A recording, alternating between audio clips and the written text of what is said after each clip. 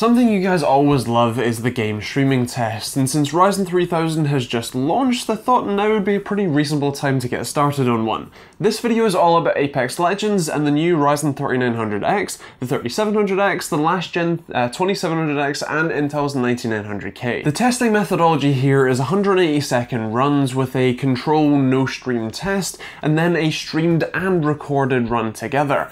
The stream was to Twitch at 6 megabits per second, 1080p 30 FPS with a very fast preset, and then the local recording that was happening at the same time was using the indistinguishable preset in OBS, which means two separate encoders or instances of the X.264 encoder. So what are the results? Well, let's take a look. So taking a look at the normal and streaming results, we can see that the 9900K does win out here in the normal results, but loses out by the same sort of margin that it wins by when it comes to streaming. When we take a look at the actual differences, we can see a pretty massive difference, and when you compare that in terms of percentage difference, you can see that Ryzen is happily well below 10%, whereas Intel is up near 33%. The headline here is just how little Ryzen seems to lose pretty consistently across the board. The maximum we saw here is about 10% from the 3900X, which I could attribute to Windows scheduler issues, CCX usage issues, and then also generally just having a 12 core is not the best optimized thing right now, especially on the Windows side of things, so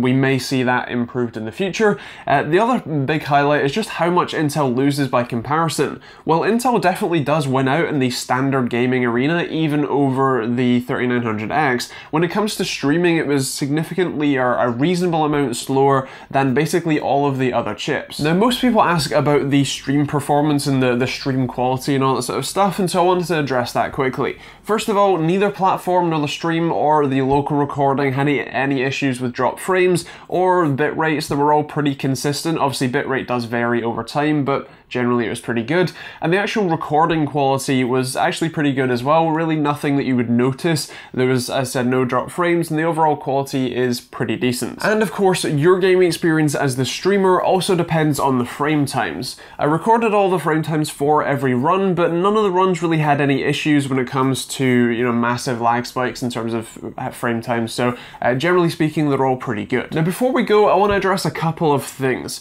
First off, I didn't have the latest BIOS that you would have access to when the video comes out. I only had a limited time with these samples, and so these will all be going back, and I'll be retesting them in the future in a couple months to see how the BIOS updates have changed things, and obviously to test other games as well, so do bear that in mind. Second, this is on very fast. It's something that I'm sure plenty of you will talk about in the comments down below, but for the time being, that's what I'm using. I will, however, do my best to try and retest some of these chips with different encoder presets to see how they fare, and so keep that in mind when you see future videos come out. And three, these tests aren't perfect, and you should always get multiple sources of data before making a buying decision.